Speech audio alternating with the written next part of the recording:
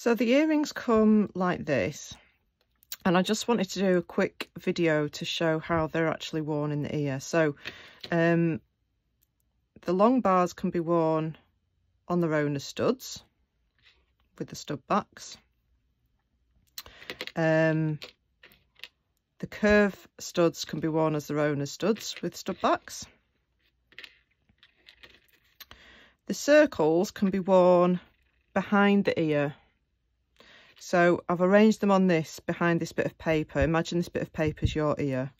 So you'd put either your long stud or your curved stud on the front of your ear first.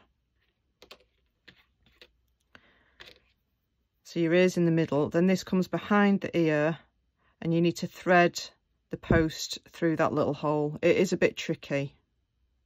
It helps if you've got someone to do it for you, I'll be honest. And then you put the stud back on. You can wear them both in the front of the ear, but somehow they don't quite sit as nicely. But it's, you know, they're designed to be worn however you want them, so it's up to you to play around. And then with the hooks, what you need to do is open them gently so that there's a gap between the hook and the little ball, and thread these over the hook like so, and then just very gently just push it together. Now if you don't have any fingernails, that is a bit tricky. If you do have a pair of pliers, you can very gently use those to close that gap. So they can be worn as earrings like that.